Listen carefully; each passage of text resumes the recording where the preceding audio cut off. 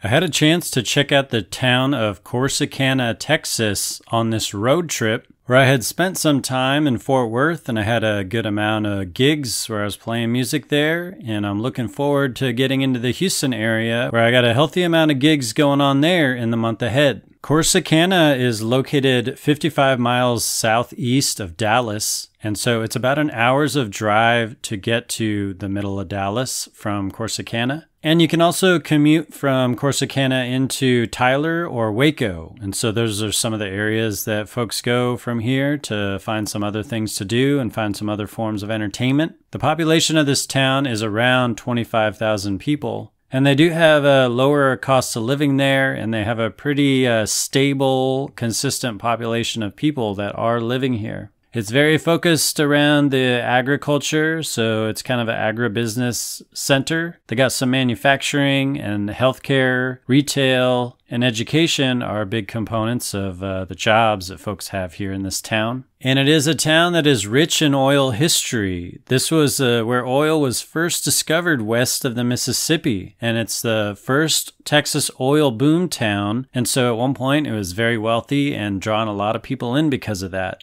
And they still celebrate their rich oil history here with their Derrick Days event, which is going on for 40 years now. The town does have a pretty good amount of performing arts culture going on. They have a warehouse living arts center, and they've got the Palace Theater here. They're excited about the Russell Stovers that exist here, where you can go and buy some chocolates. And they're proud of the history with Wolf Chili. They are the home of the original Wolf brand chili recipe that goes all the way back to the late 1800s, where the first bowls of chili were served right here in this historic downtown area. So that's the footage that I've been showing is from the downtown area, which has 25 blocks of historic buildings. This is along Main Street, and then even the offshoots of Main Street have little rows of historic buildings too that even can rival the rows of historic buildings in smaller towns all across Texas. So they're known for having a very big downtown area, which I suppose is related to that strong oil history, although as you could see now today, it's not super active on a Sunday. Not too many cars are parked out here, not too many people are walking around. But I had a good time walking around and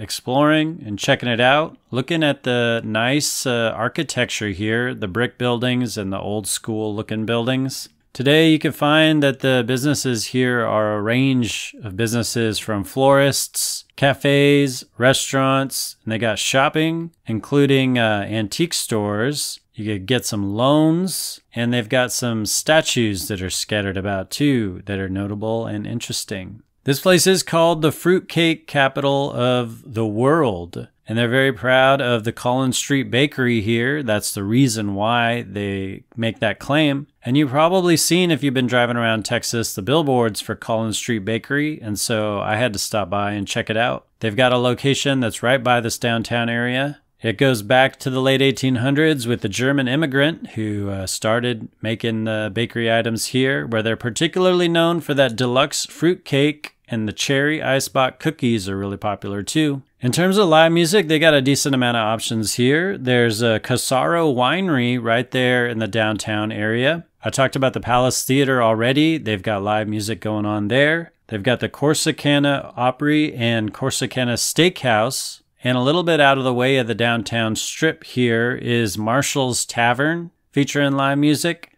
And they've got also Moontower at the Oaks, a couple miles away down the road, right by a golf course. So I had a good time exploring here on a drive from Fort Worth down to Houston. Driving this old truck, far as it'll go, till it breaks down on the side of the road. Turning this old engine till it turns into smoke, and it breaks down on the side of the road. 'Cause it's a long, long time, we got a long way to go before we break down on the side of the road. Thank you for checking out this video, and I'm posting videos all about the live music scene of Texas and touring around Texas. So click on my YouTube channel and check out all the thumbnails on there and see if there's any topics that are interesting to you, and check out those videos. And thank you for your support.